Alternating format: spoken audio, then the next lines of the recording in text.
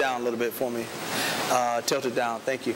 A young minister in my home church, and I remember the pastor had all of us ministers together, and he was giving us assignments of what he wanted us to do. And the purpose was winning souls. Thank you for the fan. And he was dealing with one of the female ministers, and he was telling her what he wanted her to do, and he was directing her and another sister that he wanted those two sisters to work together on a particular assignment. Well, I think it was the pastor's sister at the time. And the pastor's sister or the minister raised her hand and said, I don't want to work with that sister because her spirit and my spirit don't agree. I want to work with this sister because mine and her spirit agree. And the pastor said, the reason why your spirit and her spirit agree is because you both have the spirit of error. And that was the first time I heard that, and it was very interesting that he said that. He said, I am the pastor, and I tell you who to work with. And the fact that you don't want to work with that individual because your spirit don't agree with her, but you want to work with this sister because your two spirits agree, that means that both of you two have the wrong spirit, the spirit of error. Now, let's examine the statement. Her spirit and my spirit don't agree, but my spirit and this sister's spirit agrees. What spirit are we talking about? Because the Bible says there's one body and how many spirits? One spirit.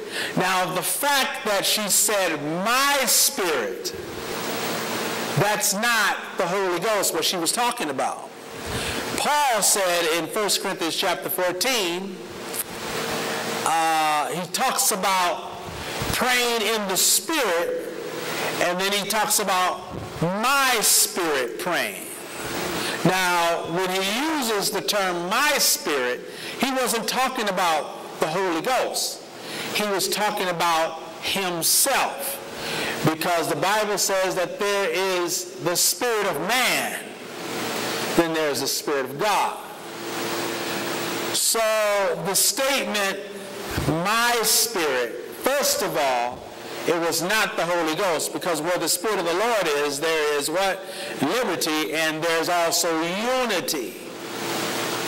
Where the Spirit of God or the Holy Ghost is in control, then you have liberty and you also have unity.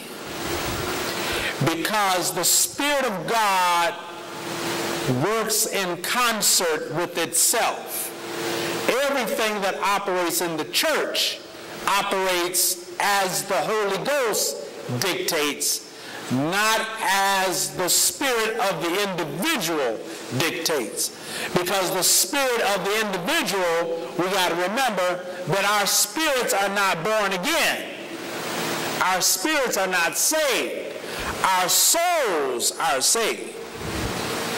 The spirit of the individual is the mind of the individual, or a part of the fallen nature.